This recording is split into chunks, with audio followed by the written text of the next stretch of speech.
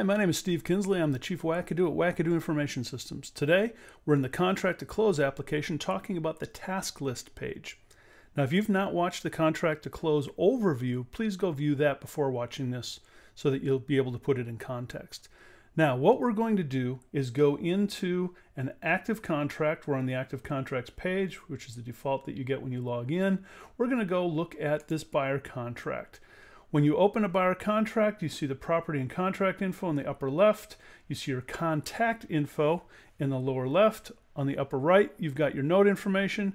And down here on the lower right, you've got some information about tasks. Sort of a sneak preview, if you will, if you want to look at the task list page in a few minutes. Rented lips, sorry. Okay, so the hot list, these are things that are late or are due immediately.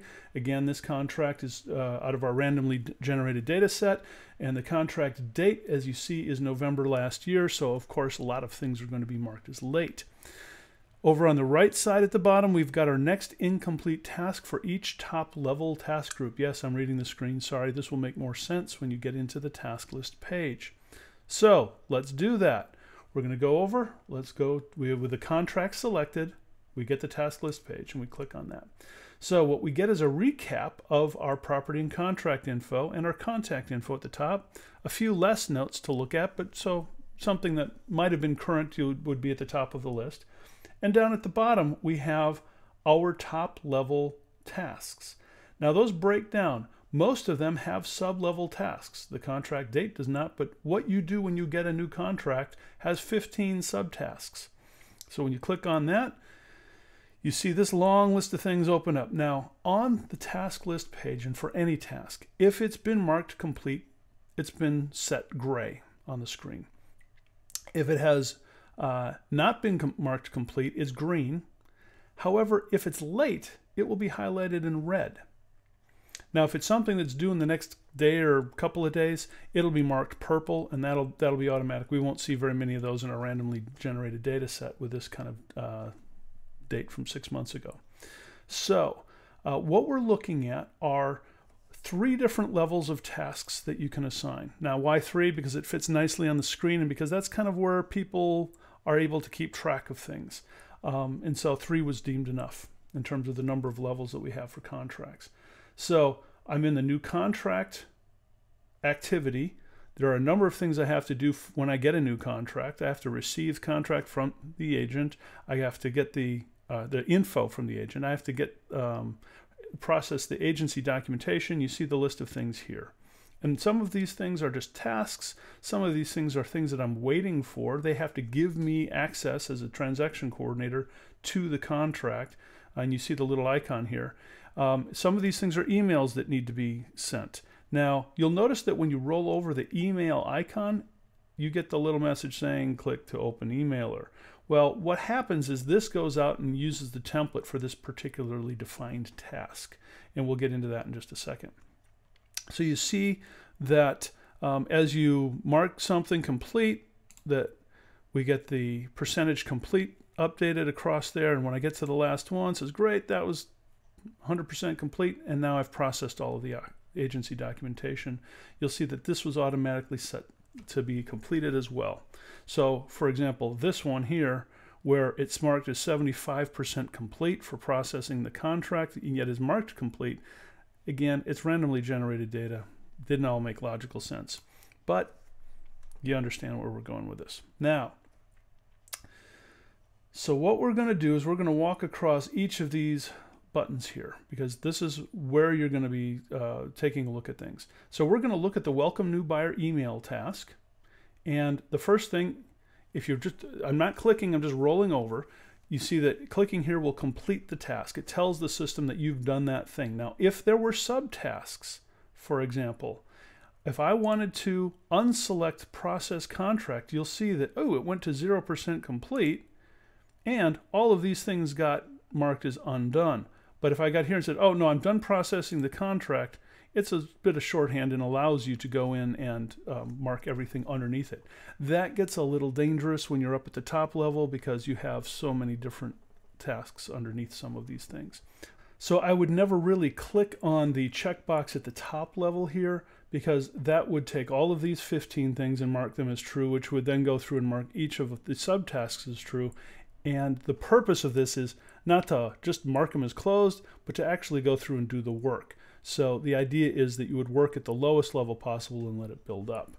Now, so we're going to go take a look at this welcome new buyer task. And the first icon here is a view edit task details. So let's click on that, and we'll see that we get a little dialog that pops up, big dialog. We see all of the people who are associated with the contract from a buyer standpoint. These are your clients, or your agent's clients, I should say. You're going to see an email template name here. This is the welcome new buyer email template, excuse me. This is the welcome new buyer email template. Now, if you wanted to, you could click here to open the email, or you could use that icon that was out on the other at the other level. You didn't have to come in here to do that. If I want to take a look at low-level task configuration settings, there's a bunch of stuff that goes into defining a task. And this is, you don't look at this when you're doing the normal job, but when you're setting up your task lists, these are things that you'll need to pay attention to. Task templates are a separate video, so keep that in mind. So we have a bunch of different task types. This is an email task. We've got appointments, inspections, you see all of that. It has a start date. We have assigned a start date to this particular task. You might put a duration on it, you don't have to. And then there are related resources. These would be all of the different people that you would be interested in having something to do with this task. So for example, we're welcoming the new buyer. So we're obviously the client is there. Obviously the client type is buyer, not seller.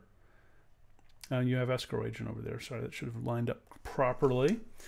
And then you have, on the upper right, you have any timing relative information. So this is supposed to happen one day after the contract date. And again, that's something that gets set up when you define your task lists.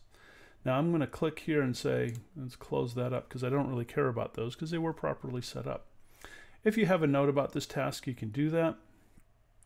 I'm going to hit cancel here because I didn't want to make any changes.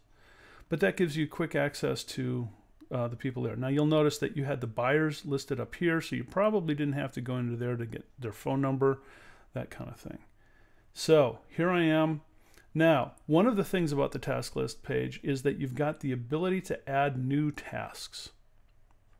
And I am going to, oh, we don't quite fit on the page. Okay, so I'm going to click the new task button here and watch what happens. I get a little dialog. It's asking for a new task name, new task name here. Okay, click. And you'll see I have a new task called new task name here down at the bottom. Now, if I want to, I was looking at the new buyer. This is something that has to do with that new buyer email. I want to do something before I send that new buyer. So I simply drag that item up here and drop it, and there it goes. And I put it in the right order. Now, in a similar way to creating an ad hoc task, I have the ability to duplicate a task.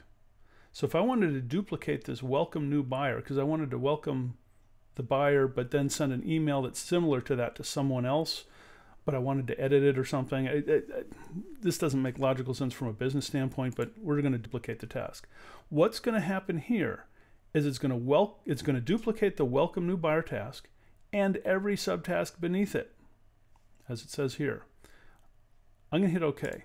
Now, there weren't any subtasks under welcome new buyer, but here it is. I literally duplicated the welcome new buyer task. And it would have all of the same information, it would be an exact copy of it that I could then go in and edit and change. Maybe I wanted to use a different template for this. Maybe I wanted to use the video shoot schedule. Why would I ever do that? I don't know. Welcome new video buyer. Why? Just because I'm doing that. And I do that, say, great, there's the welcome new video buyer. That makes no sense. I'm just going to delete it. That's what the X is for. So I'm going to go delete that. Again, it's going to wipe out the subtasks underneath it as well. Keep that in mind. So I'm going to delete our new ad hoc new task name here, task, because I didn't really care about that. You start to see how to get around and how to sort of manipulate this when you have something that you just want to throw on the list. Now, so what happened here was I had a duplicate task. I have the next button over is the schedule task. Now, you can schedule any task. Now, there's a weird thing that happens when you're talking about appointment tasks, because on an appointment task, this is the same date as the actual appointment. However, I might have a task that says schedule something. In fact, I'm going to go off of this new buyer email and we're going to go over and take a look at inspections. And I'm going to pick, let's do radon inspections just for fun. I have a task here on my radon inspection appointment sub list. One of these things is to schedule the appointment. Well, let's pretend that we haven't done any of these things. So we mark that down as 0. Okay, great. I need to schedule the appointment. I don't do that by clicking this schedule the task, because this is scheduling the task of scheduling the appointment. The actual appointment is this one here. You see the calendar icon as the task icon. This is the radon inspection. These are things that you have to do around it. So I need to schedule this thing. It's important to keep that in mind. So if I come up and I want to schedule my radon inspection, I do that at this level where I see the actual appointment icon. And so I do that and I go, okay, great. I don't actually have a start date and time. I'm going to just grab today at 3 o'clock, 3:30. Let's say 3:30 today. Okay, great. I'm going to save that. And we go in and we see that the date that we've scheduled it for is today at 3:30. So you know exactly when I'm shooting this video. If I go in and look at the details for this particular task, you'll see that it has a start time. This is the actual appointment. Now I'm going to select the vendor. I've got Bird Radon LLC, and I don't know what the amount is of how much they're going to charge or how much they would recommend for the fix. That's there. If I was doing this for a different type of inspection, then I would select that here. Or actually, I don't even need to select it because it's pre-done for these particular ones for this task list. So, okay, so here I am in my radon inspection and I could schedule it. Now, if I wanted to set up a notification task or a reminder, a follow-up to this thing, I could do this. This is very similar to the ad hoc task that we set up a moment ago, and I can pick it either 3 days after the completion of, or you'll see the note here, if I do a negative number, that's actually relative to the day. So if I did negative, then that would be 3 days before the start of the scheduled appointment. And that would put a task on my task list. And if I was looking at the calendar or something like that, then I would see it there as well. I'm going to cancel and not do that one. Okay, and we've already talked about the delete. Now, I'm going to go down and take a look at, now we're heading back to our email task. So I'm going to go back up to our new contract. I'm going to come down and I'm going to go look at the welcome new buyer. Now, I'm going to ask the question, why would this be marked as late? Well, because this particular task was supposed to happen 1 day after the contract date, and the contract date was last November. That's why that one's red. So I would come across here and go, okay, great. I see that this is actually an active link for email tasks. And the reason being, there's a lot of time spent by a transaction coordinator going back and forth in and out of email. And a lot of times you're pulling a template in or you're manually typing this thing. And the whole purpose of this tool is to pull all of the information together into the template that you wanted to, and bang, there it is. There's your email to all of the people associated with this who are buyers. And if we go back and look, those would be the random ones. Yes, this is my personal email address. Please don't spam me. And you see it's welcome new buyer, and it's got the name of the contract here. Now, yes, it's randomly generated data. You wouldn't normally have 5 different people's names there. But you can edit this thing. It's just a simple little HTML editor, and you can go out, and if you wanted to, you'd be able to just, you don't have to do anything else. You could just hit send if you wanted to, if you're happy with your template. If you're not happy with your template, you have a button here that would let you go in and edit the email template directly.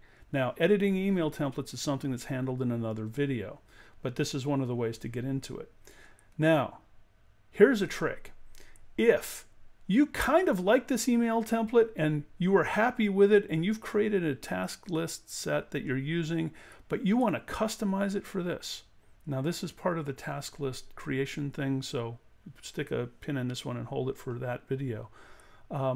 You might want to create a new email template just for this task group. So you would then say clone email template, and it would take you into a copy of this email template and assign that copy to this task list. It does a lot of things behind the scenes for you, but it gives you a way to set up a different set of tasks for multiple teams that you might be working with. If you wanted to, you could drag and drop a single attachment into this email. At this point in time, we have on our development list the idea of supporting multiple attachments, but right now it's a single attachment. And I could cancel that. So you sort of see how things are filled in. Now there are a couple of things that are not filled in. DD fee recipient. DD fee. This is an example of a template that we've not tightened up very well, because this should be the attorney information. But those would be the things that you would go in and fill in. But everything else is in there. Your closing's been scheduled for at the legal services, blah, blah, blah. The address, your first names of your clients and things like that. So you see what's going on there. You see how quickly that could happen. So I go into my task list and go, okay, great. I'm at the point where I need to do welcome new buyer. I go click. I go bang on the send email. I'm not doing that now because these are fake email addresses. And it's done. And you did that thing. You didn't have to type it up. You didn't have to do any kind of fill in the fields, except for, in that particular case, the due diligence fee recipient information. So you get the idea about the task list page here. Okay? Now there's one more thing that I need to point out, and this is something that's not obvious, but we're going to do this now. You saw how when I dragged and dropped a new task, okay, new task. Okay, I'm going to go put that in there, and I dragged and dropped that. You see, I could put that anywhere that I wanted to. The reason that did a drag and drop on the drag and drop did the location change, it did the list shuffling, is because we had this set on change order. If I said relate timing, I now want to relate the timing of this new task to, I'm going to do this to my due diligence date. So I'm going to take this and drag it, and I'm going to drop it on my due diligence date. Now watch this. It's now defaulting to 3 days before the due diligence date. I'm sorry, 3 days after the due diligence date. Well, I want to do this new task 3 days before. And I say okay. And that's it. That's all I had to do. Now, when I go look at the detail for this task, you'll see that this task is scheduled, again, less than 0 means before. If I wanted to change that here, I could just say, 2 days after. And you'll see that that's all relative to the due diligence date. Okay? So you see how that works. I'm going to, just for fun, delete the new task. And that'll clean everything up. All right. So that's everything that you need to know about the task list page. There are probably a few other things that you could look at in here. One thing that I'll point out, in fact, I'll go back to the active contracts page and point something out here. If we look down here at the right-hand side again, this will make a little bit more sense to you. You see that we've got on the left-hand side, these are the top-level tasks, and if it is a top-level task, it has a little dash here, meaning nothing. And then if you want to, you can go click on this. So for example, I want to go find out, oh, wait a minute, I have to go work on the receive the client info sheet task. Well, clicking on that took me back to the task list page for that contract and opened up the group that task was in, the panel that was in. So right here, receive the client info sheet from the client. First incomplete task underneath that item. That was the next thing that had to happen underneath the attorney. So again, helping you answer the question, what do I have to do next? Now, if we go back to the active contracts page, you'll see that also works for the hot list. So for example, oh, wait a minute, I need to welcome the new buyer. I need to send that email. Well, it opens up the new contract panel and takes you to that where you see the welcome new buyer. So you have a quick way to sort of navigate back and forth from the active contracts page to the task list page. Those are going to be the two main places that you are when you're working on a contract in particular. Now, you're going to spend a lot of time on those pages. So that's just about everything you need to know about the task list page and the active contracts page that goes with it. If you have any questions or comments, please feel free to reach out to us. You can find our contact information on the Contact Us page at wackadoo.info. Thank you for watching the video.